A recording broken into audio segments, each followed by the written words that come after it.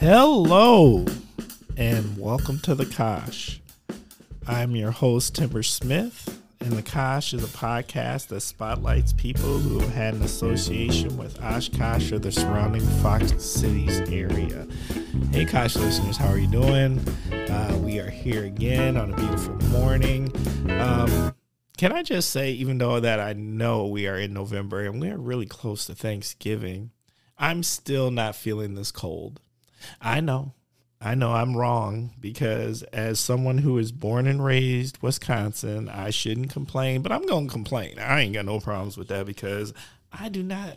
It's wrong. It's just wrong. I was out yesterday and I had to go to an event at night and it said 23 degrees. And I was like, okay, 23 degrees. Now, for some of us, that's cold, but for Wisconsinites, I'm like, that's reasonable. I can work with 23 degrees. You know, I got almost 50 years of this in this game. And I went out there, but that wind chill wasn't 23. The wind chill was a lot colder than 23. And I was like, good Lord. I don't think that's fair. I don't think the wind chill is fair. Like, can we get a redo on the wind chill? Like, if you give me a temperature, just give me the real temperature, not the temperature and then a wind chill. Just give me the wind chill temperature. Like, what does it really feel like? Like, I think that's the way that it should be done. I'm just saying, y'all. All right. I'm done griping. That's my weather gripe for the week. So let me just tell you once again, I do not know how this happens, but I will share how this one happened. Why do I get these amazing guests? I get such amazing guests, and I'm super excited about this week's guest. And once again, this time I actually took the time to ask them, how do you properly enunciate? Because, you know, I wasn't going to slaughter the name up, but I'll tell you why I wasn't going to slaughter the name up. So without further ado, this week's guest is Juliëtte Sterkens. Did I get that right? You got it right. Yes! That is such a win. Bruh. I tell you. And the reason that I didn't really want to get Juliette's name wrong is because Juliëtte is from somewhere else. And I will let her share that. And I figured, you know what? If I slaughter our fellow Americans' names, that's one thing. But I'm not going to slaughter our international guest's name. Thank you. Thank you. And, you know, you're going to have foreigners listening to your podcast from now on, because I have family in the Netherlands, in Australia, in Germany, and they're all going to be listening to your podcast. The Kosh has just gone to international. Yes. That is huge. Yes. Bruh. Anyway. All right. Well, Juliëtte, can you please share a little something about yourself and what's your connection to the Kosh and the surrounding Fox Cities area? Yeah, how does a girl from the Netherlands end up in Oshkosh, Wisconsin, right? Actually, facts. Okay, well, I met my husband in the pool in the Netherlands, learning how to do scuba diving. And that was 1976, and it took me about 5 years to decide that I wanted to move to the United States. Actually, I decided a little bit earlier, but it took a while to get it all arranged. And moved here in 1981, got married first in the Netherlands, moved to the United States, and I was accepted in the graduate program at UW Oshkosh. Oh! And that's how I ended up in Oshkosh. Okay, that's a journey. What was that graduate program? Audiology. A phenomenal program. Was under Dr. Jack Kyle, audiologist. And it was a very small audiology program, very personal, very practical. They had phenomenal sites where students could go for their internships or externships, or whatever you want to call it. And my husband found work at Oshkosh Corp, and we never left. So it's been 41 years, a little over 41 years that I've been here. Oh, how was the transition from the Netherlands? Well, when you're a newlywed, you don't really care. Bruh. Facts. Well, you do care. But, you know, I was newly married and trying to adjust to married life, and then went to grad school by bus or by car. And when you go to school, you quickly meet people are like-minded. So I made some great friends.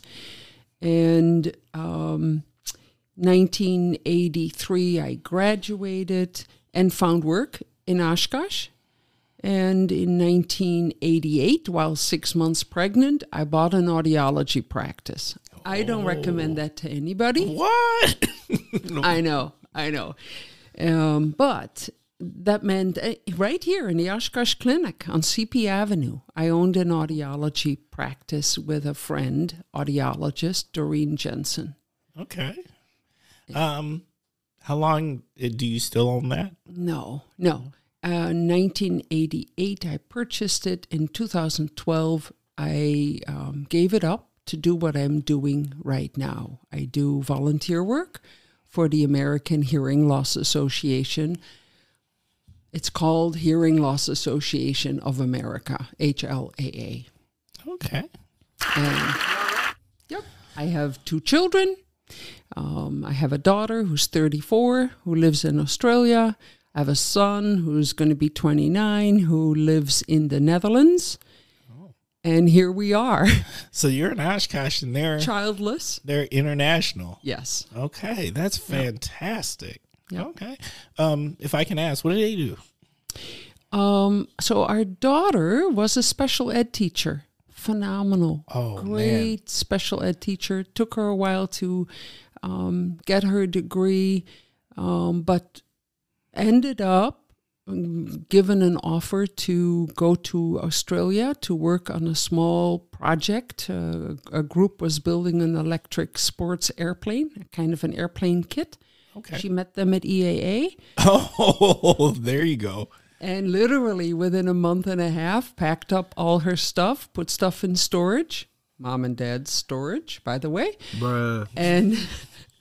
And she moved to Australia. That was right before the pandemic. Oh, so this is fairly recent. Recent. So we haven't seen her since September 2019. Okay. But very happy. And I think she's looking to make a life there. And of course, I recognize that, right? I did the same thing.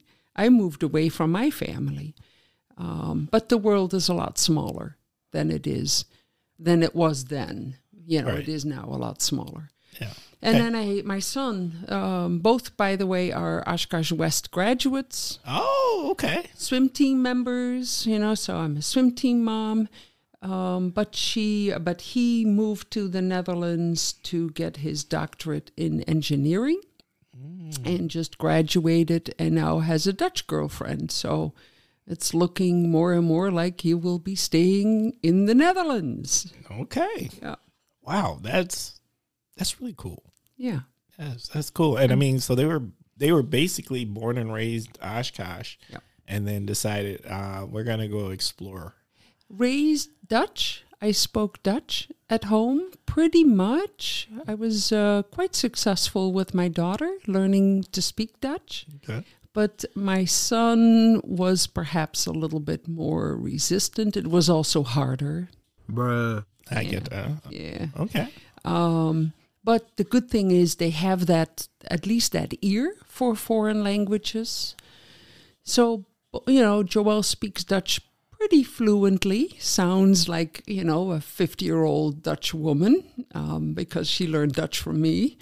And my son now is learning Dutch living in the Netherlands. That's pretty sweet. I always wanted to catch another language, but I'm not going to lie. Me and Spanish class, we didn't get along like that. Can I give you some advice? I'm open to it. You're absolutely. open to it? Yeah, absolutely. Have you heard of Duolingo? No. I got the whole family doing Duolingo.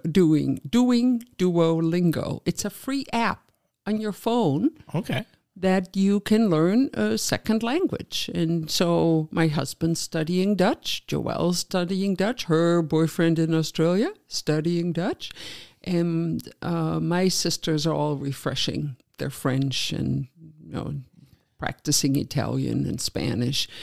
And I think you'll be surprised how quickly you'll pick it up. Duolingo. Duolingo. Okay. I'm going to check that out. And actually what we will do is we'll put a link in the podcast notes for that. And, it's a fun app. If you share these things, we have to share it with the Kosh listeners. Yeah. All right. Fun app. I'm with it. Yeah. I think being the ability to be bilingual just expands your ability to connect. At least be able to meet them. I don't want to say halfway, but at least be able to say thank you and please and do you have or can you help me find or, simple things like that. But I'm just thinking like even on a more like global level or just a person-to-person level, just the ability to know to communicate in multiple ways is huge. Like I just think it gives you a different worldview.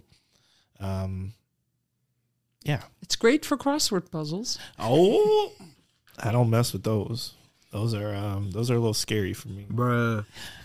Well, I'm just saying. I haven't mastered the English language yet, so. You sound good to me, All right. We are ready to jump into the first segment. Juliet, are you ready?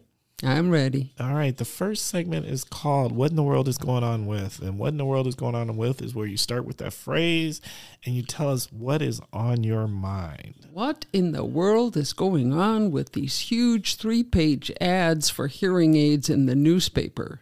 Bruh. Ooh, break that down. Do you get the newspaper? No, I don't. Here's what I do. There's a paper that comes free.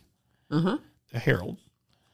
And then and I read that, and then I get a digital paper. I get the Post Crescent digitally. Okay. So you probably don't see all the ads. And it's not just the Post Crescent. It's not just the Oshkosh Northwestern. It's all over the country. But there's these huge 3-page ads or sometimes more, inserts in the newspaper for hearing aids, hearing aid advertising, right? And if you've been getting the newspaper for 40 years, like I have, this is probably something from the last 10, 15 years or so. But I really think it makes people believe that it's all about the gadget, right? The hearing aid. It's all about the technology inside the hearing aid that's going to help you hear better. For the listeners, I'm an audiologist, so my focus is really on trying to help people hear better. That's what I do for the Hearing Loss Association. And I'm just not quite sure if that kind of advertising really projects the right message for people who are either dealing with hearing loss or wondering if they should send their mother somewhere to get tested for hearing. Hearing loss it's not a matter of if you're going to get hearing loss. It's for most of us, it's a matter of when you're going to get hearing loss. Oh, yeah. And this is something I can think of a lot of different communities that deal with this, like friends and family who are factory workers and being by those machines all those years, or my veterans community, hunters. Yes. This is Wisconsin. Yeah. And so, that hearing loss is serious. Actually, it's something if I'm having a conversation with something, it's something I actually take the time to look in to see if someone's wearing some type of hearing device. So just count me as one of those people who I thought it was about the technology. So why isn't it about the technology? Or at least from the ad standpoint. Because it seems like hearing aid advertisements always seem, it's very much like any other technology. It's advertising the newest, the better. It's smaller. It does this thing. It's Bluetooth. It connects to your TV. Like I've seen them, and I've actually paid attention to them, as you can tell. Yes. And there are some really nifty things that hearing aids can do. But in reality, it's very much dependent on the ability of the person with the hearing loss. And no two hearing losses are alike. So there are people whose hearing loss is of the kind where basically it's making the sound softer, and a hearing aid is going to make that sound louder, making it easier for the person to hear. But a hearing aid can never make the hearing as normal as eyeglasses make your vision normal. Oh, okay. That's a good comparison. That's and it's a comparison that people overlook. They think that getting a new hearing aid or a more technologically advanced hearing aid is going to solve that problem, and it won't. What technology can do is, for example, you have trouble hearing the television. Well, with a little Bluetooth transmitter on your TV, you can get the sound from the TV right in the hearing aid. Right. And that, of course, gives you really good clarity, really good understanding. Well, still won't make it the way it was when you were 25, but will make it a lot better. But if that person has hearing loss that is affecting their understanding, and in effect, their hearing sounds muffled. So their hearing loss sounds a little bit like this. For the listeners at home, I just put my hand in front of my mouth. It's not your radio that's having a problem. But I mean, if your hearing loss means that some words are clear and other words aren't, that hearing aid can really not restore that ability. And that problem is worse when there's background noise, when there's distance involved, and when there's reverberation. And as an audio podcaster, those are your enemies too. Facts. All I have to do is make a little background noise for the listeners at home, and they're going to have trouble hearing me. Right. Okay. Or if I move away from the microphone. Oh, we lost our guest. But the guest is back. Can you edit this out for the listeners at home? No, I'm just kidding. But distance is the enemy of any hearing aid. Right? So if the advertising is focused on technology and not on the ability of the person, him or herself, or on the ability of the professional to really do what's best for the listener, I think it sets up consumers for disappointment. It makes sense. It makes a lot of sense. Yeah. And, okay, so let me just tie back through. So why the 3-page ads, you think? I don't know. I think maybe bigger is better.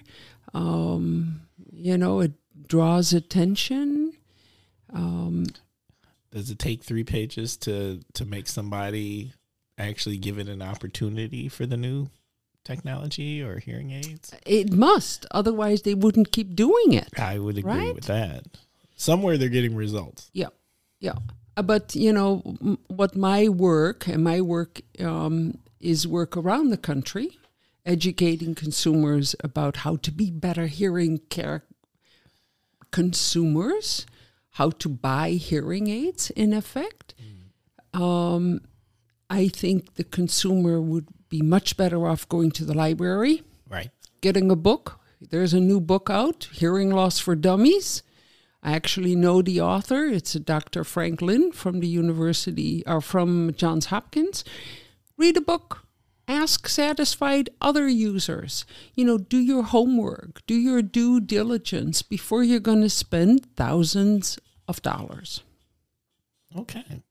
Okay, I'll get off my soapbox. Oh, no. But we've got more opportunities. For other soapboxes? That's right. Cool. That's right. It's the Kosh. We got opportunities to share. Okay. So, my what in the world is going on with is, what in the world is going on with Twitter and Elon Musk? Bruh. Because, I just, I've been fascinated with this. Just, okay, look, richest man in the world, he doesn't have billions. Like, he has billions upon billions, right? I think I saw a number that's like he's worth like 200 billion or something crazy like that, right? But 44 billion is a big portion of that amount, right? Yeah. Oh yeah. I mean, 44 billion would be close to a quarter, right? I drive home when I leave my $1 coupon on the counter, and then this guy spends this kind of money. 44 billion. And I'm a latecomer to Twitter, but I really got hooked on it during the elections. I'm just refreshing and I'm checking and I'm looking at projections. And I know it's not good for my health, but I did. And so now I feel like I can't trust it anymore. Bruh. That's interesting. My whole what in the world is going on with is like, how do you become this super brilliant business person? You've amassed the most ridiculous amount of wealth, and you buy this company, and you just don't know what you're doing. He has no clue. No clue, right? And here's the funny thing: you bought a company that is built on social media, so every move you make is going to play out publicly on social media, and he's bold enough to make his own statements. So then it's not even people gossiping about it. Like, we can take his own quotes. My favorite is, you can talk about anything on Twitter but me. What is that? Bruh. Yeah. Democracy is great as long as you do what I want you to do. That's right. So my other one is like, how do you write a letter to your entire company and basically tell them, look, you're going to have to start working 80 hours a week, or you take this 3-month severance package. Like, I'm sure the people that work at Twitter, they're tech people. Tech people are always in demand right now. Like, did Elon Musk not look at the job market of the U.S. right now? Like, people need people. I know. And especially with these skills. Right. I'm so fascinated. Like, at the end of the day, I'm sure it's going to come out fine eventually. Or is it? I don't know. Because I think there's people ready to kind of jump the ship. There's something called Mastodon. I don't know if I'm pronouncing that right. But I see some of the people I follow are saying, follow me over. Why don't you join me here? Let's try this out. Yes. It needs, it must need a good competitor, because that would change the landscape. Yes. All right. So I hate to admit this, but there's a dark side of me that kind of hopes that this drastically falls apart. And the reason I want to see that is because I want a situation where someone who's amassed that level of wealth does something so, like, because that they feel they can do anything. Yep. Right? Like, there's but I kind of am almost like, I want to see the mistake made where it costs them, even though it's never going to change their lifestyle or hurt how they live, but to lose 40 billion will be a tale to be told for many. Like, I just want to, I kind of just want to see it. It's called Schadenfreude. Oh, break that down. That's a German term. It's kind of making fun of others people's misery. Yeah. And I think we all, maybe not all, but many of us like the idea that he's going to lose that kind of money, and these other people are going to find different organizations where they will be able to share their ideas and their communication, where they can communicate freely. Yeah, I'm not cheering for like the people that work for Twitter to lose their jobs or anything like that by no means, and I'm not. What I am saying though is it to me, it's this lesson of someone who may feel like they can't be taught lessons anymore. And not like I know Elon Musk. So I'm just saying this broadly because it just seems like for someone who already owns big businesses, everything about all of these moves, I don't think he looked at Twitter as another business, or that it was going to be a different type of business because this business is built on people. People and trust. And, Who do you trust in what they're saying? Right. And interaction and communication and what it is. And so like, no, that doesn't fit the model of building spaceships or electric cars. Like you're dealing with people, and people, I don't think you can make the same business decisions when that is who your consumer, or actually what your product is. Yeah, my guess is the best people are leaving first or have already left. Oh, yeah. The people who are left now are the ones who don't see a way out. And they can't carry this whole ship by themselves, or steer it. What I read somewhere was the people who are really staying are the people who are stuck by visas. Yeah. Right? They've got work visas, and they can't just leave. It's very unfortunate. Right. Yep. So... Twitter. Okay. Yeah, that one. I am eager to see how it continues to play out. Kosh listeners, if you know something I don't know, if you got an opinion on this, or if you think I'm wrong, please don't hesitate to reach out to us at askthekosh@gmail.com. I'm so curious to see how this all plays out, because so far it's not getting better. Like, I could see if there was one big mistake and then there's starting to be a course correction, but now it feels like he's unraveled it, and now it's not gonna pull back together. Like, it's like a spring, where spring would pull back, and now this seems like a spring that's been pulled too far, and now it's never gonna be a spring again. No, and if the best people have already left, how do you build this back up? You're not going to get them back because you lost that trust. Yep. So, talent is particular. All right. Ready for the next segment? I'm ready. All right. Next segment is word associations. This is where I'm going to throw a word at you, and you tell me what comes to mind. We might ask for a little background. All right. First word, our universal word, the word that connects us all: food. Well, and this is where I'm not going to be maybe like many of your other podcast invitees, however you say that word. I'm still Dutch. I don't always know how to pronounce each word. I'm not much for going out to eat. No? I am.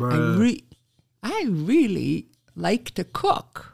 Don't get me wrong. I really like to eat. It's just that I really like to eat my own food.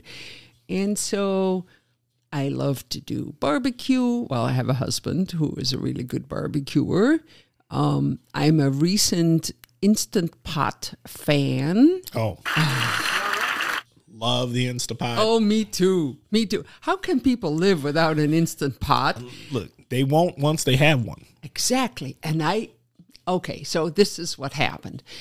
I'm doing lectures in Eugene, Oregon. And as we are driving to different meetings and different events, I'm in the car with a woman who's a huge Instant Pot fan. Okay. And the other woman in the car is resisting. Oh. And I'm just kind of in the middle going, what's an Instant Pot, right? Never seen it, never heard of it. And so every time we got back in the car, she would have another Instant Pot story. And after that week, a super busy week, I'm doing lectures, I'm doing all kinds of events, and I get home, and in front of my door is a big package. And I open it up, and it's an Instant Pot, a thank you Instant Pot from this friend in Eugene, Oregon. I'm going to have to cheer that on. That is just fantastic. And I've actually since sent an Instant Pot to my daughter in Australia, because how can you live without an Instant Pot? Mm-hmm. I make yogurt. I make beef brisket that is to die for. Facts. And I have, I can maybe share a recipe in your podcast notes. I do make great soups, but if you don't make yogurt in your Instant Pot, you haven't lived. Oh. I make it with like half and half and whole milk. Okay. It's just wonderful. I mean, for that reason alone, for yogurt alone, I would buy an Instant Pot now. So if the listeners are into yogurt, email me. I'll send you my yogurt recipe. Let me tell you, me and the Instant Pot have had this beautiful relationship ever since multiple Christmases ago. And people know I am an Instapot guru. I do not play around with the Instapot. I am amazing at Instapotting. And actually, the whole thing started because my wife did not like me in the kitchen. And the Instapot is the one thing she will allow me to do because I can't make a mess in the Instapot because you cook everything in the Instapot. That's right. You know, I fry in the Instapot and then I stir it up in the Instapot and then I pressure cook it in the Instapot and I can serve it almost out of the Instapot, right? So because of that, I became pretty good at this. So I do soups in the Instapot, to various types of Chinese food. If you don't know, I'm going to give you the secret. The secret is this website. And the website is called Pressure Your Luck Cooking. Now, Jeffrey, and I'm going to talk about Jeffrey like we're friends. Because we are, as far as I'm concerned. I found Jeffrey when I first got my Instapot and went out there, and Jeffrey gave me every recipe with video. Now, it's different. Like, recipes in a book are nice, but at the end of the day, you're stuck with a lot of questions. At least I am, right? Because I want to do it right, and so I've got questions like, when you say cut this way, what does that mean? What does it look like? Like, how small is that? How much is that? You know, with these videos, Jeffrey made it easy. And I'm not going to lie, I've probably made at least 20, 30, maybe even 40 like recipes from Jeffrey. Jeffrey is the man. www.pressureyourluckcooking.com. Pressureyourluckcooking.com. I wrote it down. Oh yeah, we'll put that in the podcast notes also. Wonderful. I'm right there with you as far as being one of those Instapot advocates. Great. We're gonna talk. We're gonna talk now. That's a whole offline Instapot conversation. Yes, I want to see your frying thing because I don't have the frying portion. Oh no, it's just you have it. It's just the one button where you just put some oil in the bottom. Oh yeah, I use that. But there is some type of top you can buy that has a heating element. Yes. I don't have that, and I don't know if it's worth buying or not. And I was hoping that you were going to show me. Oh no! But I know exactly what you're talking about. And what I did instead was I bought the other Instapot device. There's another one. Oh. It's a whole standalone. And you have room for this in your kitchen? No, of course I don't. They sit under the cabinets. I pull them out when they need. The Instapot doesn't even sit out when it's supposed to sit out. But it's one of those things. But once again. It's a have thing. You got to have thing. Yes. Yep. Okay. Love that. In Dutch, we call that a habiting. You got to have it. Yes. All right. I'm gonna learn. I'm learning Dutch today, y'all. Cocktails or beer? See, I'm going to be different again. Oh, well, I really prefer a nice, full-bodied red wine. And the reason is I'm a cheap drunk. Meaning, one glass and I'm basically under the table, and my husband will agree with that. And so if I use up all my alcohol in that first drink, then I don't get to drink anything else during dinner. Okay. So, but I was just in Peru. Other story, we won't go there. But I learned how to drink piscos. What is it? And it's pisco. It's some alcoholic drink from Chile and Peru. Lime juice, egg white, and sugar. Oh. I mean, come on. And they shake it up. So when you get it in your glass, it has a little white foam. Like it almost looks like beer. Little thinner head. Yellowish drink.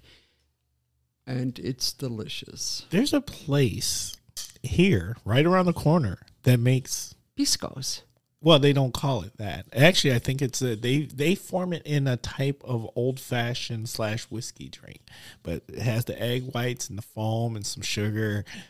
right over here at who is becoming my new church at Jensen's. At Jensen's. At Jensen's? Oh, I'll have to go try it out. See if it's as good as the one that I had in Peru. Well, it's probably a little different, but what I'm going to say is, as a person, as a Wisconsinite, if we don't do anything well, we do cocktails well. I'm just saying. Bruh. Okay. Concert.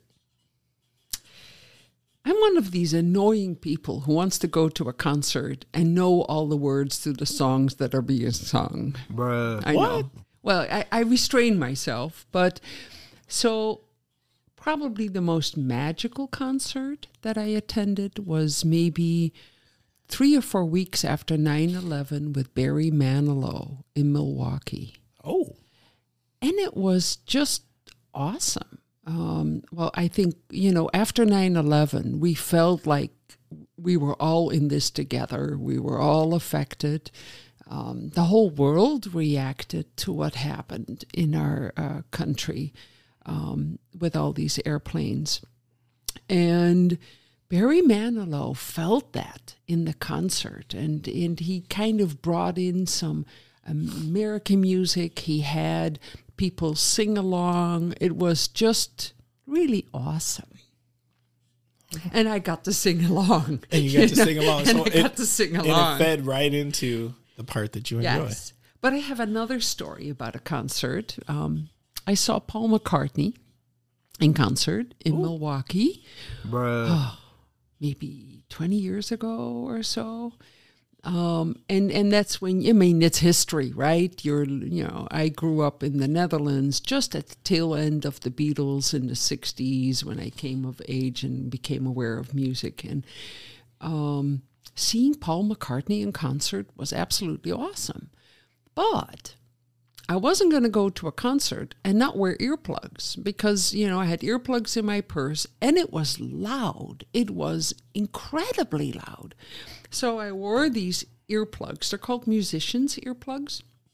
And you can either have them custom made or you can have kind of one size fits most earplugs, but they're good. And what's good about them is they lower the level of the sound, but they don't distort it. They don't just roll off all the high frequencies. The sound stays brilliant, stays clear. It's just quieter. So we've been watching Paul McCartney now for an hour and a half, and my husband thought, boy, I just don't think that the crowd is enthusiastic enough for this concert. We think it's awesome.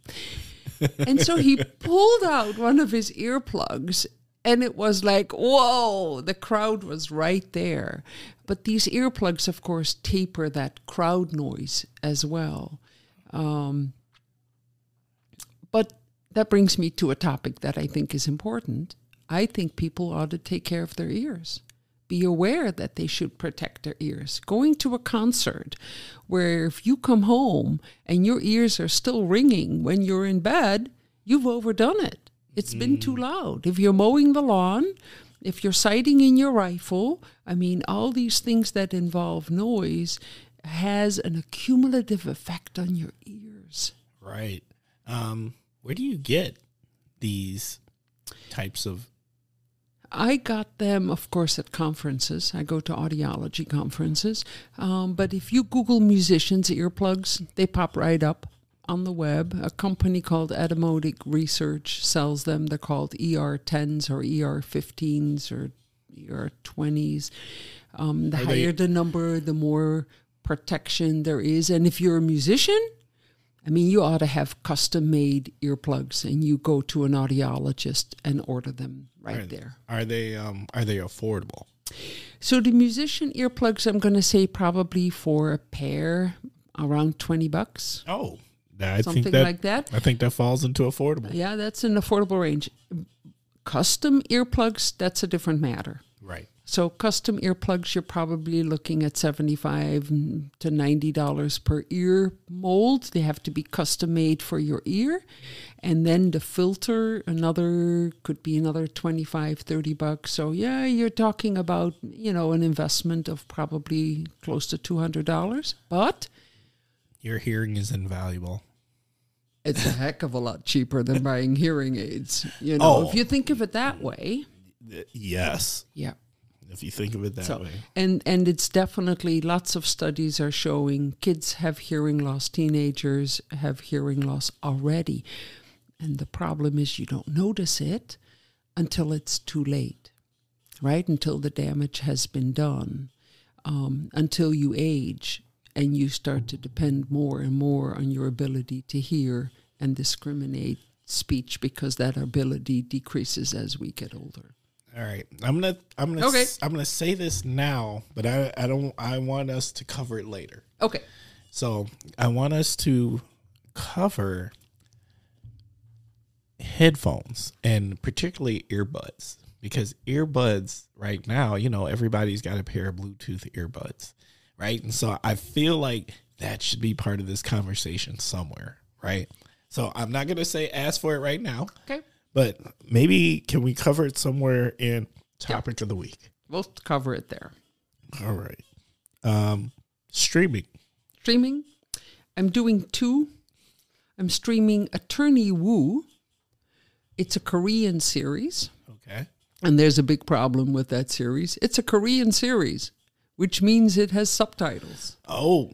And these people can talk faster than I can read. Oh, well, I know. And so it's okay if I'm not eating or doing something that I'm a person who is multitasking frequently. And so if I'm also eating and watching TV, I can't do Attorney Woo because it takes 110% of my attention. But Attorney Woo is a young woman who has high-functioning autism. And it's just phenomenally acted. I mean, you just want to look at this woman and how she portrays this. It's fantastic. And so the stories are good. I like it. I'm somewhere about 3/4 of the way, and there's a storyline. It's going to end sometime, but that's great story. And the other one, if I just want to veg out, The Crown. Okay. The Crown. There's a new episode. There's a new season for The Crown. But in order to really ramp up the anticipation, I started reviewing the old series. So I'm watching old episodes knowing that it's going to end with this new season. Who is Attorney Woo streaming through? Netflix. It's on Netflix? Netflix, yeah. Okay. I provide, yes, Netflix. I won't say anything more about Netflix. No, I like it. I like it. I think it's just gotten more expensive, but then my family gets the benefit of watching Netflix on my account in the Netherlands and in Australia. So Fair enough. Fair enough. there's an advantage there. If Netflix is out there listening, that was not we're Yes, not, they're family. Oh, Yeah. family plan. Legal. All right. Fair enough. Fair enough. I hope so. Oh, God. I just know Can Netflix. you edit this out? See, this is twice. The Kosh does no editing. I just know that there've been those new articles that they're cracking down. And so I don't know what that looks like or what that means. And all I can say is like, I am also blessed that my daughter still has her billing address to this address. And that's all I've got to say about that. I have a son who does that too. So Okay. shop local. Oh, my shopping local is the food co-op. I've been a huge co-op advocate. I've been very active in the fundraising and the initial rolling out of the co-op. And we are really actively making it our first go-to store for shopping. It's Nice. local. It's organic. It's small. It's fantastic. It's a small store, so I can zip in and zip out. I like that part. Yes. I know the people who work there. They know me. Don't know why, but they do. And so, the food co-op. Yes. We're big fans of the food co-op. And the people associated with that, big shout out to Brenda, of course. And they just have cool stuff in there. Cool stuff in there. You have to take your time to walk through the aisles. They're different. It's Right. different products, different jams or jellies or crackers than you've been used to. So you have to just kind of one by one try new different things. You can't just walk in there and make it your store. Right. I think. And their produce is fire. Yep. Yeah. My wife ranted and raved. She just picked up these, I think these tangerines from there, and she just has been ranting and raving about these tangerines to the point that she took the time to go message someone from the store and be like, or associated with the store and be like, hey, I just want you to know that these tangerines are fire. And I was like, good Lord, seriously. They have the cute little mangoes, not the big ones that look nice, but the smaller mangoes. Yeah. And I've not had a bad one yet. Oh, So another shout out. I like it. Technology. You Oh, well, I wrote down, because I wrote notes because I knew you were going to ask me this. I would like listeners to know how assistive listening technology can help people hear, and that's all I'm going to say about it. And Fair then enough. we'll talk about it when that topic comes up. Assistive listening technology. okay. Fair. Community. I moved to Evergreen Retirement Community about 5 years ago. Oh, okay. And that was before I knew my daughter was going to go to Australia, and my son was teaching at MSOE in Milwaukee. So, but I'm an avid gardener. It's a long story. I'm an avid gardener, and I moved to this house in West Haven with a third of an acre, and I turned it into this garden with flowers and perennials and tulips and bark chips. 10 cubic yards of bark chips every other spring, in order to cover all the flower beds. And it was beautiful. Had a water garden with 2 waterfalls and koi fish, and it was just You went for it. Oh, lovely. You went beautiful. for it. It just, people would come and look at the garden. It was part of the Oshkosh Garden Tour one time. But I became a slave to my garden. It took a lot of time. Yeah. Just a lot to keep it. And it wasn't satisfying. I wasn't doing it because I hated it. I was doing it because I loved it. But then once I started doing more advocacy work for the Hearing Loss Association, it just, then it became a chore. I had to go to the garden and quick do some stuff before I could go back to my computer and answer emails or write articles. And so we signed up to move to Evergreen because they were building new apartments, an apartment building right off of Oshkosh Avenue. Right. But when it came closer, and it was the time to start picking out the countertops and the carpeting, I started getting cold feet. It's like, it's an apartment. I don't think I'm quite ready yet to give up all, access to a garden. And they said, well, but we also have condominiums, they're called village units. They are buildings where there's 8 units to a building, kind of built in a U-shaped. And I said, well, that sounds like it might fit us better, because then I'll still have a patio. I can still look outside. Anyway, to make a long story short, my name came up about 4 years before they said it would take about 4 or 5 years before my name would come up to the top of the list. And a year and a half later, I get a phone call. We have a unit available for you. Wow. And so you get to look at the unit and you go, this one isn't it. And you can literally decline and wait for another unit to open up. Well, the next one opened up and it overlooked the creek. and the sledding hill, and kind of we look south on Oshkosh West, over Oshkosh, towards Oshkosh West, has a garden. I mean, it was just a perfect place, and we ended up moving to Evergreen.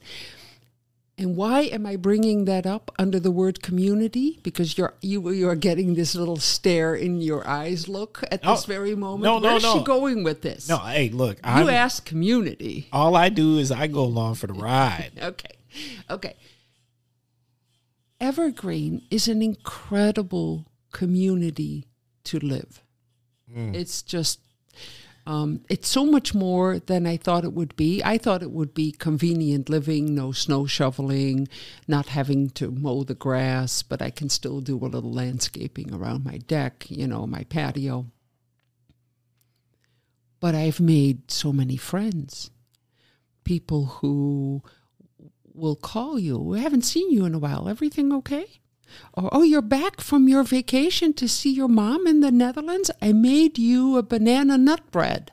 Uh-oh. It's just, you want to come over tonight and we'll play sequins. I mean, it's an incredible community. And that's the best part about living at Evergreen right now for us, other than, the fact that I don't have to mow my lawn. I like that. Okay. It's a conversation me and my wife are having. Like, not evergreen, but just the concept of a condominium versus owning a home, so you don't have to do those additional responsibilities. And, I don't think I'm ready. I think she's very ready. And my husband wasn't ready, and he loves it. I think, of course, you get it out of it what you put into it. Right. So if you're going to move to a condominium, get involved with the community or with the condo association, or go to the events, or make an effort to invite people. But I think Americans, and I'm generalizing here, but I think Americans are so sold on having their house with their yard and their driveway. But I see so many more people, have so many more conversations than I ever had living in my house, on the west side in West Haven. Although in the summer that was easier, people were outside. But in the winter, you just don't see people. Right. Okay. So, yeah, I'd be happy to, have that conversation off the air too. It's. I think condominium is underrated in this country. I'm not against it. I just want the right one.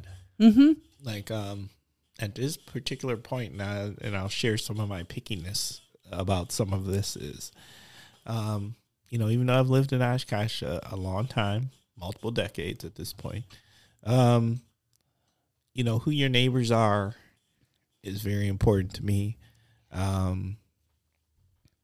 If you haven't noticed, I happen to be a black man, so then you might not have noticed. I'm just saying, but I feel like I need to share that sometimes. No, but those things all come into play as to where I want to live, because I just want to feel home, normal, like everyone else. I just want to be just everyone else. I don't want any special or unwarranted any attention. No. I just want to, and like where I live right now, I get that from my neighborhood. My neighborhood is it's so working class. People are too busy to worry about what anyone else is doing. Or what they look like. Or what they look like or anything like that. Like, they just don't care. Like, we do. And I've owned my home for a couple of decades here.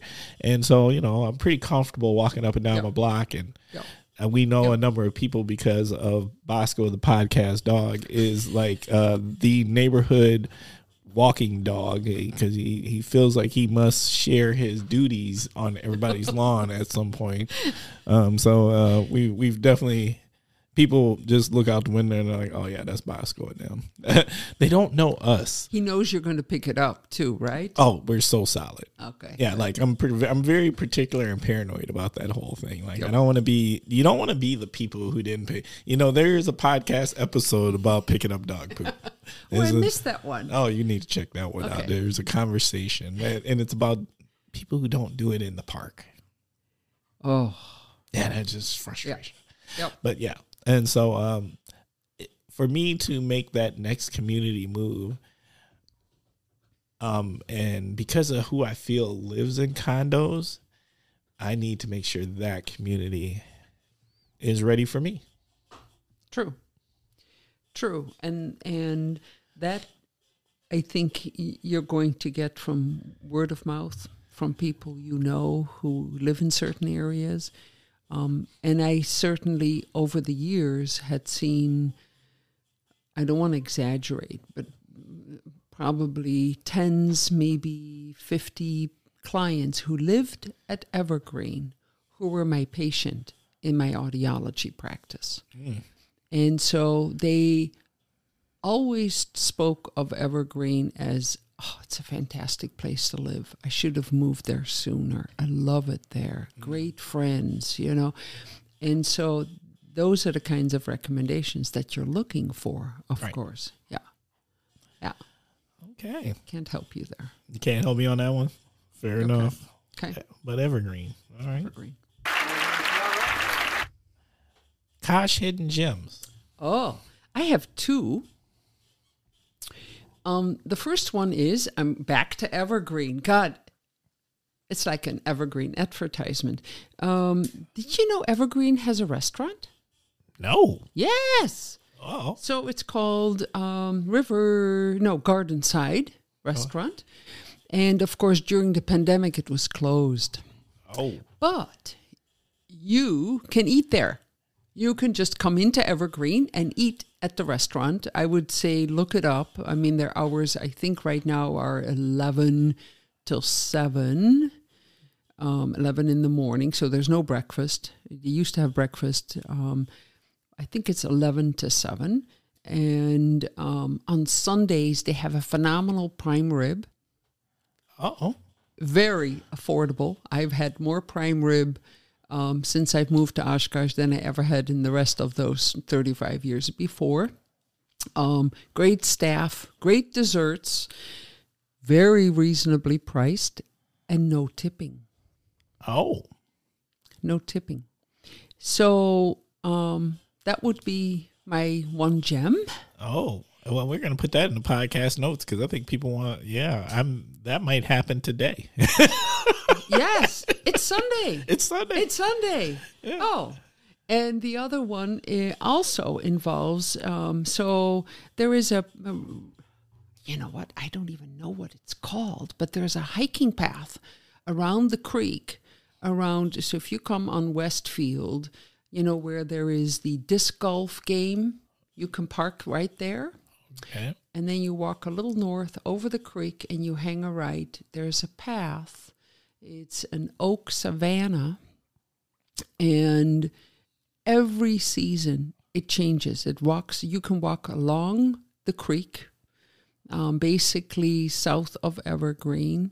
In the spring, there's thousands of spring flowering bulbs. In the spring, you'll see all these guys walking in the creek trying to find the discs that they've lost. Right. Yeah, that makes sense. It's just always fun it's springtime because there's people in the creek looking for discs. There's wildlife. I mean, you will think you are not in Oshkosh. Wow. And I bet you've never walked there. Nope. That's another, maybe, it's a little cold today. Yeah, it's a little cold. Put it on your spring list things to do. Well, you know, I'm going to hold you to it. Yes. You're going to have to reach back out in the spring and be like, all right. We'll do a hike along the river there. Fantastic. Lots of birds, lots of herons and wood ducks and the wildlife around there. We have a fox, we have deer, we have oh my God, I'm so terrible with words. I'm having a blonde moment, gray moment, actually. But just take my word for it. There's a lot of wildlife. Fair enough. Possums. Oh. The word just came to me. Possums. And they walk along the condos, and you just see them waddle over the patios. It's just lovely. It's really, we've had wild turkeys. And the reason I know that is I have windows in the bedroom that I don't close. I don't close the curtains at night. I mean, who's going to look in, right? It's kind of a wooded area. But I see all the wildlife come by. I don't sleep well. That's also the reason I listen to your podcasts. Oh. I like that. Yes. Okay. Yes. I'll take that. And I will admit, sometimes they put me to sleep, but it's a good thing. It's because it's such No. It's conversation. Yeah. But enough that it lets my mind wander, and then then I start it up again the next night where I left off. Hey, you know what? I get that, because that's actually how I listen to things. Like, if especially later in the day, I'm in it until I'm not, and then I crash, and then I come back and I finish it like the next day. I do too. So that's exactly how I listen to. So I love that. Yeah. So those are my 2 gems. All right. What's the Kosh need? I think, and coming from a person who doesn't own a dog, but I think that Kosh needs more dog parks. Oh. I mean, I just pity all these dogs who have to be walked on leashes. I mean, that's because I moved here from the Netherlands, and we have a fair amount, believe it or not, open space where dogs can walk. Maybe dogs are better behaved in the Netherlands. I don't know. But I just think you ought to be able to walk with your dog, not on a leash, and just have him stay with you. Wow. Or her. I think that is a training component. And I like the concept, except for I'm going to tell you right now, there's no way I'm walking Bosco, the podcast dog, without a leash, because his little old naughty self follows his nose. He is that dude. His nose, him and that nose. And I feel like Bosco secretly has some beagle in him, because he just, once that nose is going, you can't stop him. Can't stop him. He's following the nose. He's following the nose. That dog park is not for Bosco. And he gets spooked, like loud noises. Like right now during hunting season, and you hear the pop-pops and stuff. Like he's not so what I'm going to say is he's got really good hearing and a really good nose. And those things keep him from being able to not be on a leash. Not be on a leash. Right, because without it, he'd be ghost. He'd be like... Got it. But there's plenty of dogs that are well-behaved. You got that right. And I think it's just something that Oshkosh could benefit from. Maybe on the west side. There's nothing on the west side for dog owners to walk their dogs kind of out in the open. Yeah. I mean, there's only one dog park that I'm aware of. Yeah. The one at the county park. Yep. All right. I like that. So how about you? You have any things that the Kosh needs? What I will say is the things that I think the Kosh needs are things that I think the Kosh is already working on. Cool. Yeah. I think we've got good planners and good vision right now, and the direction of things that are getting built, housing, and the redesign and upgrades being done in the downtown district, the new businesses being opened, the area across heading into South Main. I just think there's a lot of good stuff happening. So what I will say is, before I say what we need, I'm going to see what we're going to finish doing. Cool. All right. Cool. Naughty/Heroes Corner. This is your opportunity to nominate something, someone. It doesn't have to be a person. It could be an organization. It could be a thing. It could be a scenario. What do you have? Heroes? Well, there is a small group of people in the Appleton area, but I happen to be on the board. It's a small foundation called Here in the Fox Cities.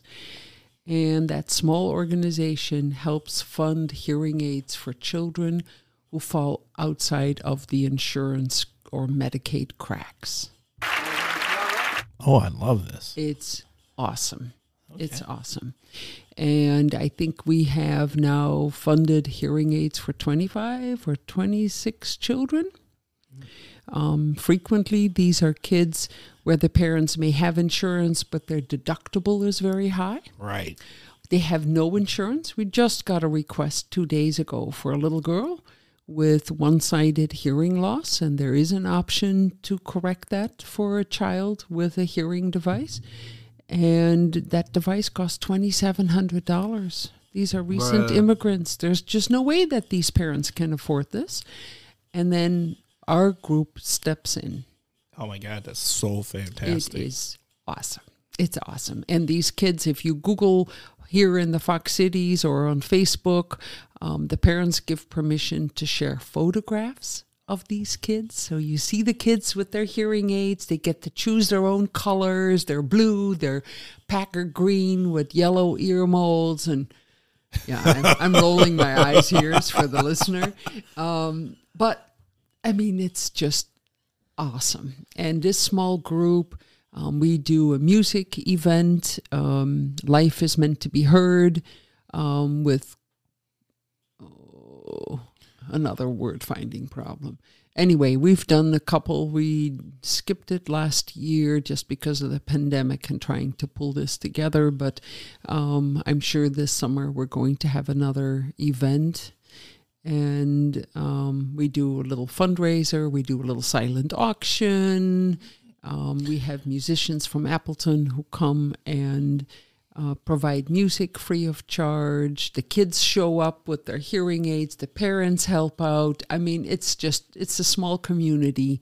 And what we all share is our love for helping kids hear, or parents, being grateful for the support that they've gotten from us. If somebody wants to support this organization, how can they go about doing that? Because I think this is probably, you say it's small, but we know there's a lot of people out there. And so what I have found as somebody who works in Appleton and works with a lot of nonprofits is a lot of times people just don't know what they don't know. No. Right. So like, how do we learn more?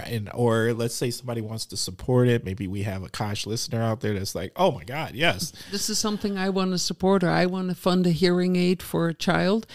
Here in the Fox Cities, if you Google here in the Fox Cities, we have a small website. I think there's a donate button right on the website. And otherwise they can contact me. We'll put my email in the podcast notes, the podcast notes, and I'm happy to facilitate this. Okay, and we'll also make sure that we put this website in the podcast notes too. Cool. All right. Very cool. All right.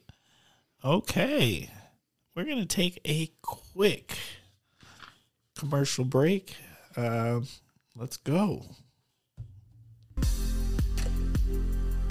Hi, I'm Dawn Gulke, the Executive Director of CASA of the Fox Cities. Science proves that one consistent adult can change the story of a child. Could that one person be you? Become a court-appointed special advocate. Build a relationship with a child, help identify their needs, and give that child a voice in a process that can otherwise feel lonely. Contact us today. Children who have experienced abuse and neglect can't wait. Learn more about CASA of the Fox Cities at casafc.org or call Leah at 920-257-4733. If you don't get involved, nothing happens. Okay, we are back. And we are going to get into the most important part of the show.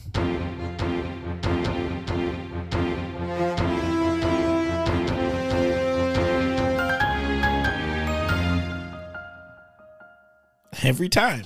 I don't care. Every time we play it, it just feels fantastic. It does. I don't know. It just does. It gets you ready, right? You get geeked about, hey, it's time for topic of the week. And once again, Kosh listeners, the topic of the week is always, well, usually, I'm not going to say always, because there's a couple of times I actually pick the topic of the week, but the topic of the week is usually picked by our guest. And this week's topic of the week is, Juliette, hearing loops. All right. And I've learned a little bit about hearing loops. I don't think everyone knows what a hearing loop is. So can you share?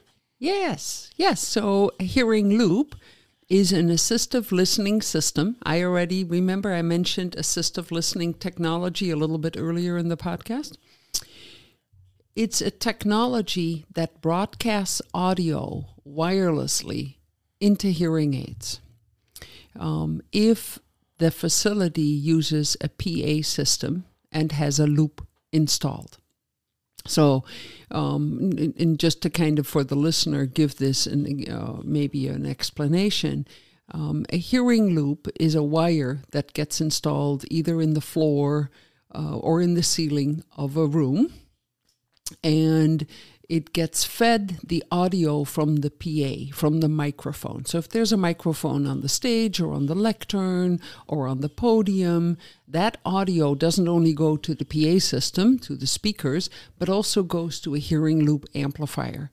And that amplifier pushes a current through the wire, and that in turn creates changes in the magnetic field that a very small antenna inside a hearing aid can pick up wirelessly. So you can be anywhere in the room, anywhere in the house of worship, anywhere in the performing arts center, and turn that feature on in your hearing aid. You either need a hearing aid or a headphone listening device, and you can hear the audio as if you are this close to the microphone on the podium or on the lectern, or of the Broadway singers that they're wearing on the stage.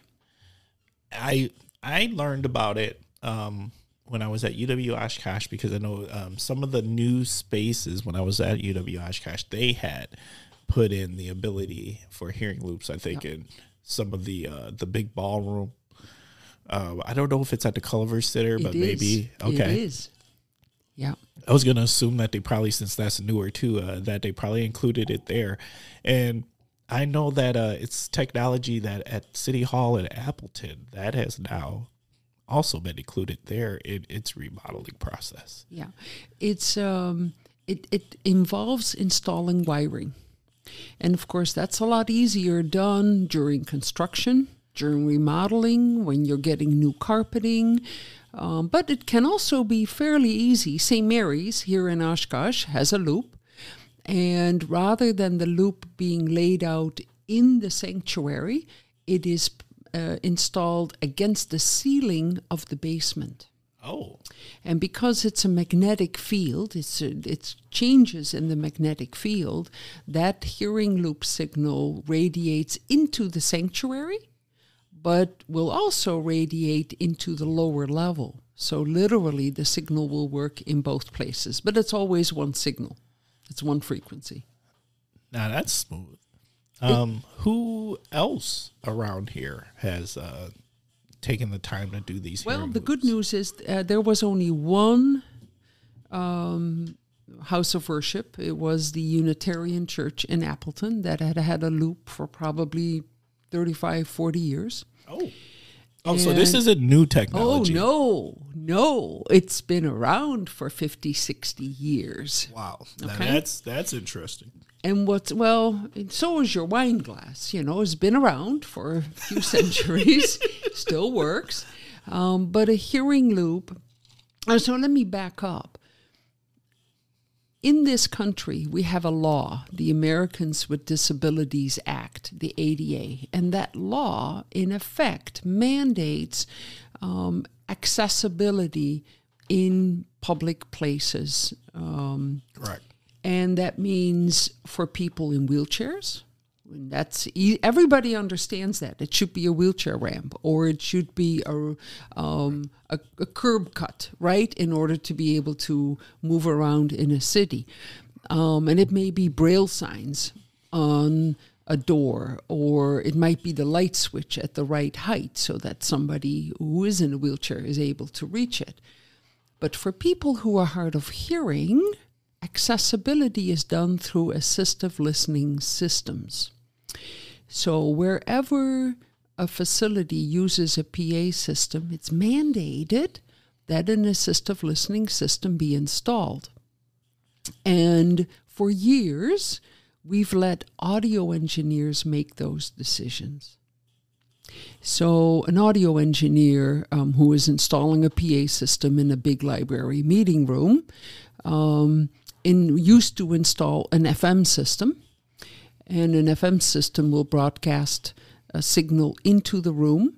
But now you got to go to the service desk to pick up a listening device with headphones. Right. And those devices have to be maintained. The batteries have to be charged or replaced. They have to be kept clean. I mean, essentially you're putting something on your ears that somebody else has had on his ears. Right. And in reality, these systems weren't used much. Theaters used infrared systems, not FM systems. But about 12, 13 years ago, and let me back up, these systems were already in use in the schools for the deaf and the hard of hearing in the Netherlands when I was doing my student teaching in the late 70s. Wow. So all the kids in the hard of hearing classroom, the teacher would say, I'm going to talk. Turn your hearing aid to telecoil. You need what is called a T-coil or a telecoil in your hearing aid. And telecoils have been in hearing aids for 40 years, 50 years, if not longer. And if you switch your hearing aid to the T-coil mode, you can now pick up what's coming through the loop.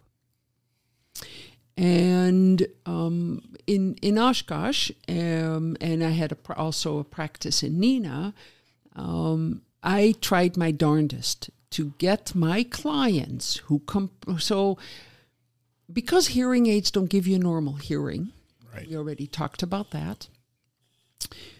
To overcome these shortcomings, assistive listening systems can help you hear better in places where hearing aids are unable to deliver. And that means going to the PAC and going to the service desk and pick up a listening device, or going to the library and asking for a headphone set. Well, you know what? My patients didn't do that. They didn't bother. Too much hassle, right?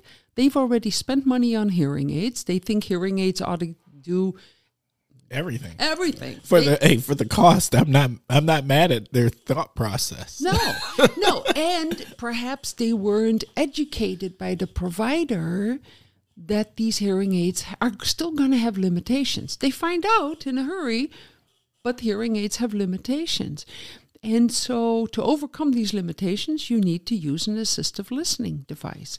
Well, if that involves going to a service desk, picking something up, sitting down, finding out the battery doesn't work, getting up, going back, saying, I want a different one, or this one cuts in and out, the headphones don't work. And so I tried. My patients wouldn't bother. I gave lectures. I did workshops, how to hear your best. And my patients would go, oh, it's only an hour. It's okay. I'm all right in church. I'm all right. And in 2008, I heard that hearing loops were making a comeback. And I heard this from a college professor from Michigan at a lecture. And I'm sitting in the back of the room, Timber, and I'm just going, oh my God, that's the missing link, right? If I can make my patients hear in the places where they have the most trouble, and I make that one of their best places to hear, right, they're going to love me to death. Oh, facts. They're going to think that I finally solved their problem. Yeah. They really came to me because they can't hear at St. Rafe's. And when they got hearing aids, guess what? They still couldn't hear at St. Rafe's. Right. And so then that puts doubt.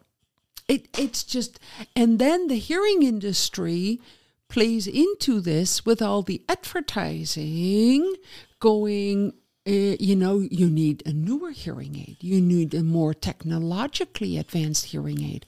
But in the end, it is not the hearing aid.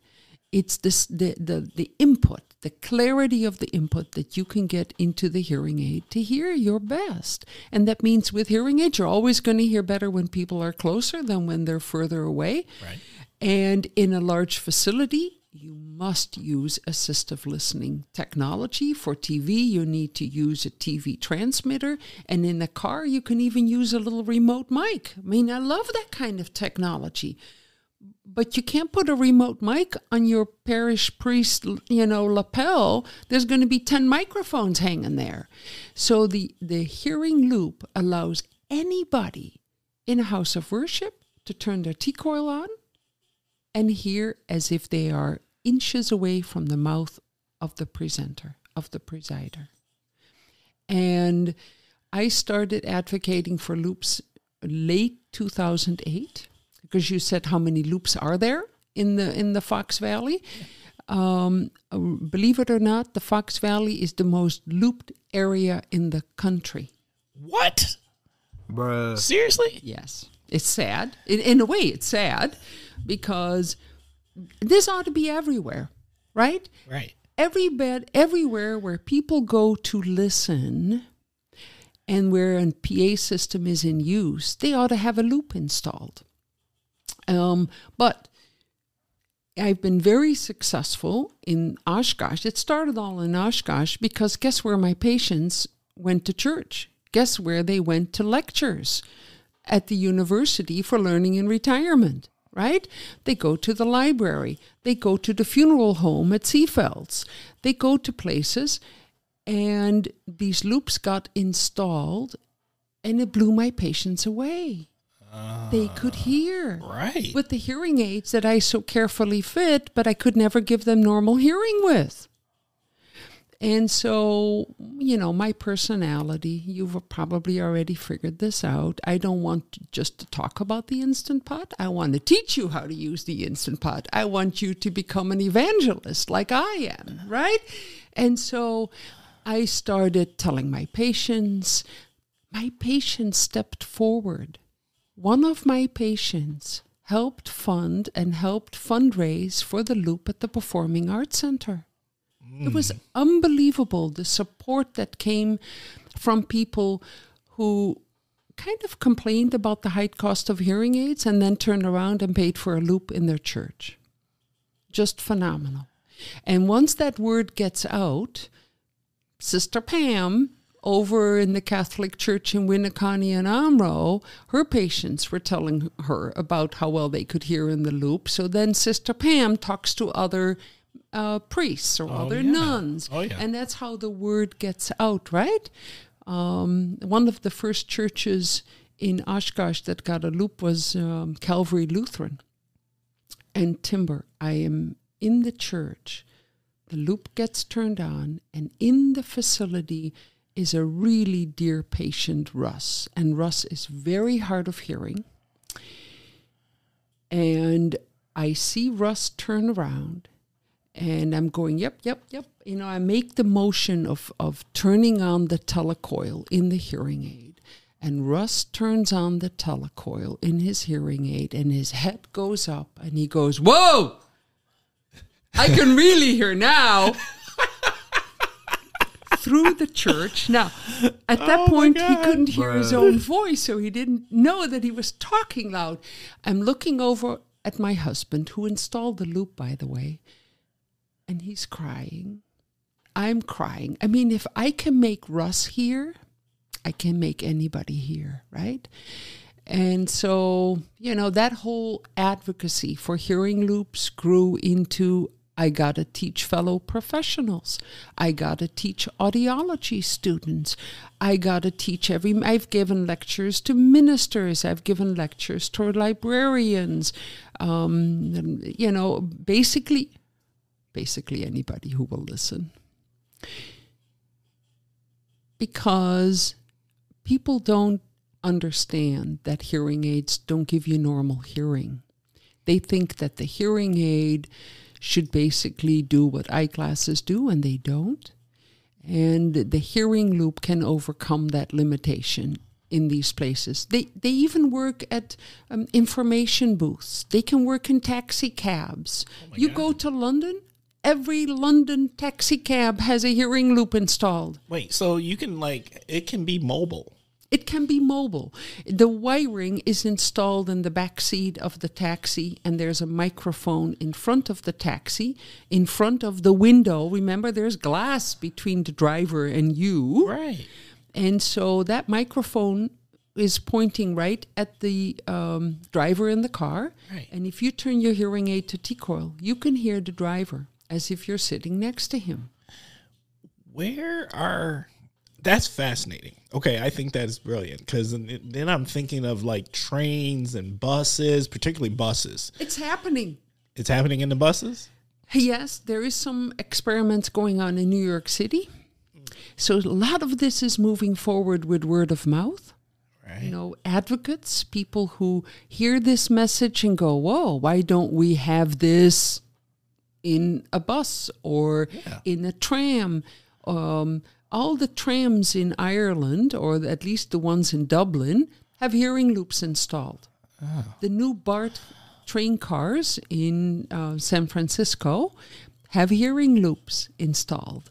And they're now looking to install loops in ferries going from New Jersey to New York. Partially because there's such an active hard of hearing community that is advocating for the technology that's helping to get the word out. Is it expensive to put in a hearing loop? Good question. I mean, relatively. Relative, no. The short answer is no. I mean, you can loop probably a taxi cab for $1,000.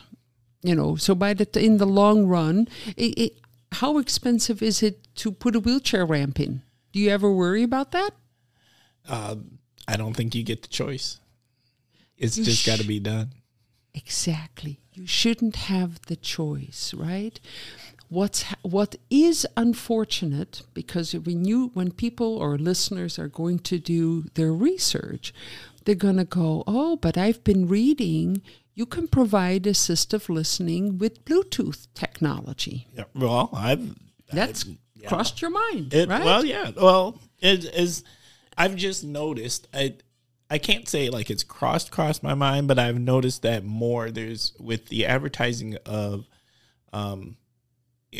earpieces, hearing aids. Like there's more of this thing that they're Bluetooth. Yeah, and you're absolutely right. I am a huge proponent of Bluetooth. Anybody who buys a hearing aid ought to get the hearing aid equipped with Bluetooth technology, even though it's a proprietary form of Bluetooth. It's not Bluetooth 5.1 or 5.2, because tiny little hearing aids cannot receive that signal. It's the manufacturers have found a workaround to do that.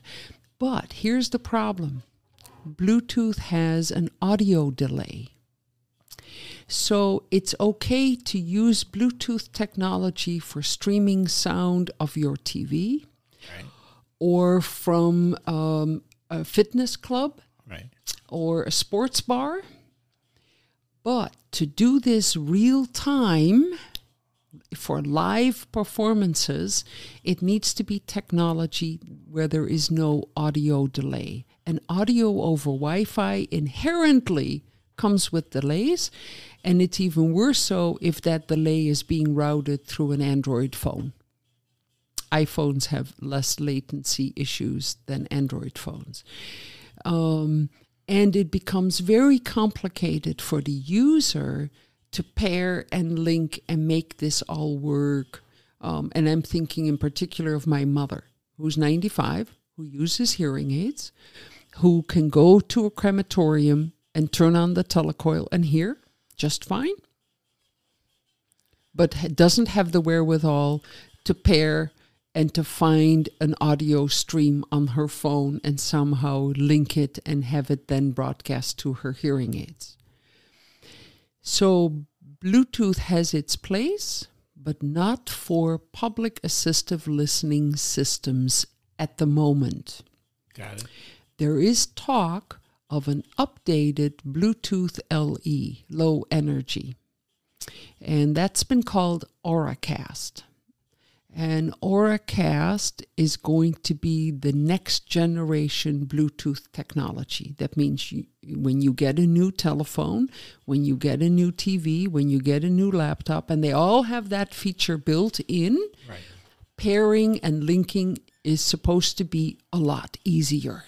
Kind of seamless. And it's supposed to be seamless. Right now, every make, every model hearing aid, there's some issues. Every model phone, there's issues. Right. Talk to an audiologist who fits hearing aid, and they will tell you that dealing with smartphones and hearing aids has been difficult, to say the least. Let me ask this question. So let's say you have a loved one who has hearing challenges, right? Yep. Could you do something like put a hearing loop in your house and then like and put some type of collared microphone scenario, like somebody on TV, a newscaster wears, and then have the clarity of speaking to them? Because what I'm thinking of right now is like, where don't we have this technology? Like, where are the places like that? Yeah. That it can be done, but they just haven't thought about it yet? Or, because I'm a firm believer, you don't know what you don't know. That's right. But once you know, then all of a sudden it's like, why am I going to continue to yell at my spouse? Yep. I will spend the money and pay for this this hearing loop to be put in this house, and I will put this little microphone on me so he can hear me really clearly. No, I'm just playing, y'all. Now, there's a difference between hearing and listening, Timber. Hey, look, I'm the master, because I can tune, and my wife will tell you real quick. I selectively listen to a lot of different things. Yeah, so the short answer is yes, you can put a loop in your house, and that's fairly economical. I've even been very fortunate in finding some loops on eBay. Oh. Or at least the loop driver. And then there's some websites where you can go to get information. But it's the sound input. What's the sound that's going into the loop that you want your loved one to hear? So it works extremely well for television. But so do new hearing aids with little Bluetooth transmitters. Got it.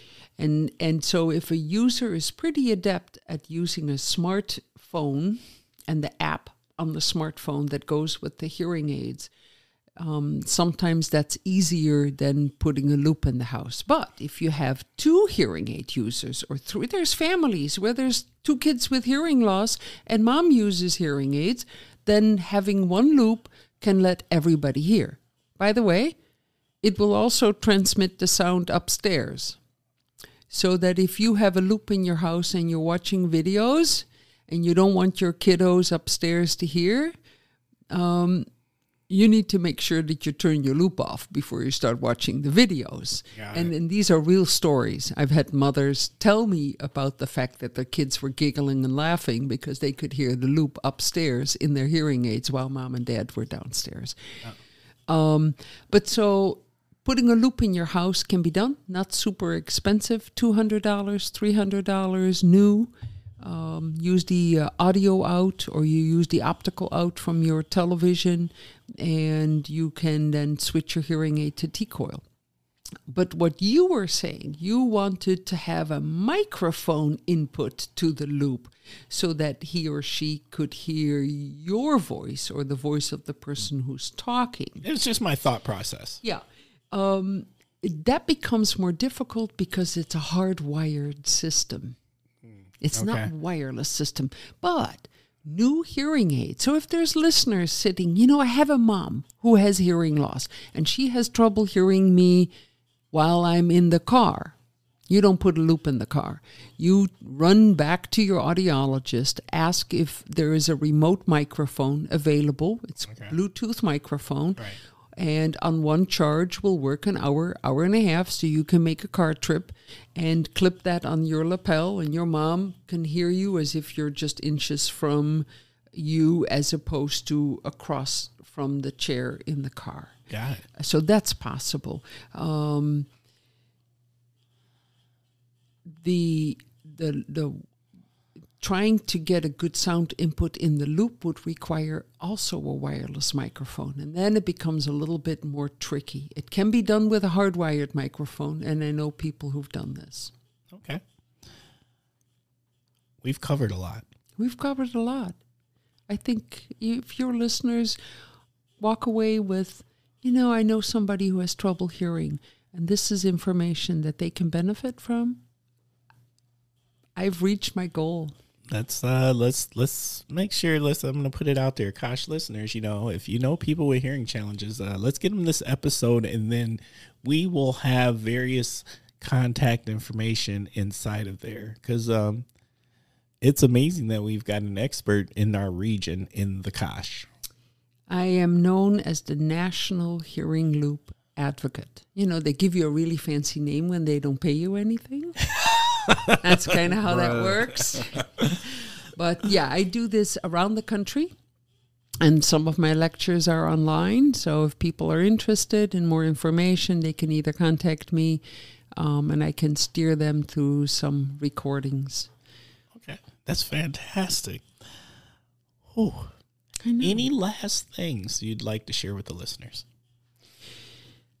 Maybe about the holidays. If people have trouble, if they know someone's going to come for the holiday, for Thanksgiving or for Christmas, and they know they have trouble hearing, be considerate. Hearing aids help you hear better, do not give you normal hearing. When you're trying to talk to someone, try to turn down the background noise, look at people, get their attention. Mom, would you like a little bit more stuffing? But don't say, would you like more stuffing, Mom? Because she'll hear the mom part, but she won't have heard the first thing you said. Maybe create a little quieter area where people can go to visit with somebody who has trouble hearing, and ask, what can I do to help you hear better today? Oh my God, yes. I think that sums it up. No kidding. That's fantastic. All right. We're going to start transitioning, Kosh listeners, and start winding down. Thank you for giving us your time, spending it with us. I think this week's topic is so relevant on so many accounts, so hopefully it'll be beneficial. If you have any questions, if you want to be a Kosh guest, if you've got however you want to connect with the show, if you've got shout outs, whatever it is, please feel free to reach out to us at askthekosh@gmail.com. Once again, that is askthekosh@gmail.com. Once again, since the holiday season is coming up, I would also like to encourage you, send out some holiday well wishes here on the Kosh.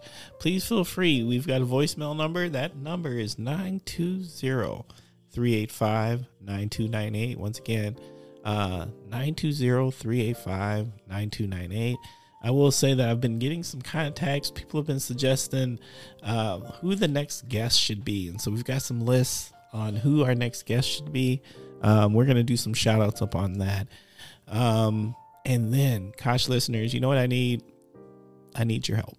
I need you to help raise the profile, share the podcast with your friends and family, but also go out there on Spotify or Apple Podcasts, or however you listen, and just give us a rating, good, bad, or indifferent. Give us a review. Let us know how we're doing out here. We want to do better. We want to grow. We feel like we've got something really special here for the community. So don't hesitate to share this resource. All right. Now, you know what? It's my favorite. Now, this is my personal favorite time of the show, and that is, it is shout out time. All right, time to get the shout outs in. So, Juliet, who we shouting out? I've got some lists. Please, I love this. I have a good friend, Chris Prust, who has been kind of with me in my hearing loop advocacy. She's hard of hearing, wears 2 cochlear implants. and has traveled frequently with me, gone with me, spoken about hearing loops. So I want to shout out to Chris. I have another friend, Deb Labley. She and her husband have been swim team parents for 12 years. And they just closed the final kid, the third kid, 4 in the swim team. And I know what it takes to be a good swim parent, the timing, the endless driving, the going to meets, the noise, and that they've done this for 12 years is just terrific. I have a great friend in Appleton, Barb Mary, and her husband Chuck. They have just made a huge donation to the Performing Arts Center to make it and to keep it more accessible for people with hearing loss, kids with autism, people with vision difficulties. So shout out to them and their really generosity. A shout out to the Women Who Care in Oshkosh. It's a small gift-giving circle, and I think we've now donated over $180,000 back into the community to small organizations, nonprofits, and I belong, and I tell you, I go to these meetings and I cry my heart out because there's such a need. And it's just lovely to talk to people who are just as passionate as I am about their organizations. And last but not least, the volunteers at the Oshkosh Food Co-op. And the people I associate with, Susie Vetty and Brenda Haynes and Cynthia Thorpe. I mean, these women have worked tirelessly to make the co-op a success. And it's a work in progress, but I think we're going to get there. So, yeah, I think that's it. That was my list. I like it. Good. You came ready. Yeah, I came prepared. Are you kidding? Yeah, that's what's up. Okay. Yeah. So this week's shout-outs. My shout-outs, big shout-out to Indus. I got an opportunity to go to their banquet, their annual banquet, which hasn't been being had for a couple of years, but they had an amazing banquet last night. Let me just say it was phenomenal. Just the work that Indus does for the Indian community, for the general community, how they sponsor other nonprofits and just other programming and initiatives. And oh my God, this banquet was spectacular. The food was fantastic. The regalia that was worn was just it was just beautiful and sharp. So big shout out to Indus. Big shout out to United Way. I got an opportunity this past week to go and tour the 211 call center. Yes, and if you don't know about the 211 program, I'm going to try to get somebody here from the United Way, maybe do a Kosh episode, but 211, what an amazing resource that we have here in the region that I think a lot of us don't even know, but it covers all the other things that 911 kind of doesn't cover. To serve our community and connect people with the resources that we have. And they have a huge database of resources. So we're going to work on that. But I got to actually tour and meet some of the people. So huge shout out to United Way for welcoming me in, giving me an opportunity, to that call center team. Wow. That's top-notch level service and caring. Several of them were human services majors from the University of UWO, so you got to give a shout out to the human services program also. Big shout out to Kim over at East Central. Thank you. That's what I'm going to say. I got an opportunity to sit down and have an amazing conversation. Yeah, thank you. And we'll talk more about that later in another program. And to the MLK planning team who's trying to get the MLK program ready for the city of Appleton. We're trying. We're going to put something on pretty fantastic this year. We're going to make that happen. Shout outs to Polly Mua and to Alicia Johnson, fellow diversity, equity, and inclusion practitioners in the community who are going on to do other things. I'm sad to lose you from the team, but I know I can call you if I need you. So big shout outs to them. Big shout out to UPS workers. Big shout out. So, and let me give you this right now. The wife gave me some words of wisdom for y'all out there. A, order your stuff early. Number one, because there is workforce challenges. So order your stuff early if you want it. Number two, turn your lights on for the drivers. They need to see addresses and where they're dropping the stuff off. If you're going to drop it, they need to know where to drop it off at. Be helpful to those drivers. And I don't want to just put it on UPS, but I want to put it out there. FedEx, the United States Postal Service, the Amazon drivers, all of them. They all need your assistance this holiday season. Keep them safe, y'all. Keep them safe. Big shout out to Zach Zabel, moving on to a new professional career. My man, thank you for everything you've done for our veterans. And I think this new adventure is going to be amazing. To section section 208 at the arena for herd people. If you don't know, we are the loudest and the best section. We are the section that boos. We will boo bad calls. We have no shame. We know it's not very Wisconsin nice, but we're about that life. That's who we are. So big shout out to my man Tarman. Big shout out to my man Sean, my fellow 208 people. And big shout outs to Sko Sassy and Mike Norton, former guests here on the Kosh, who have contacted me with their list of potential guests for future episodes. Know that I'm going to reach out to some of them, and we'll see if there's a willingness. Love to have you. All right. I know I had a lot of shout outs, but we had to get that in. You were prepared too. Oh, well, yeah. Well, you know, it comes with the territory. Yeah. Okay, so we are at the last part of the show, and that is parting words of wisdom. So this is your opportunity. You've got choices too. So there's an A, B, and a C. A, you can give our listeners some parting words of wisdom. B, you could tell our listeners, what would yourself today share with your 12-year-old self? Or option C, all of the above. You can do both. So, Julia, what are you thinking? Okay. Well, my parting words of wisdom are to those listeners who are involved with diversity, equity, and inclusion, and to please consider adding the word accessibility. Short but sweet. Facts. Yes. Good. All right. What'd you think? I thought it went well. Me too. I think Good. it's fire episode, y'all. Thank you for inviting me. Oh, absolutely. The Kosh.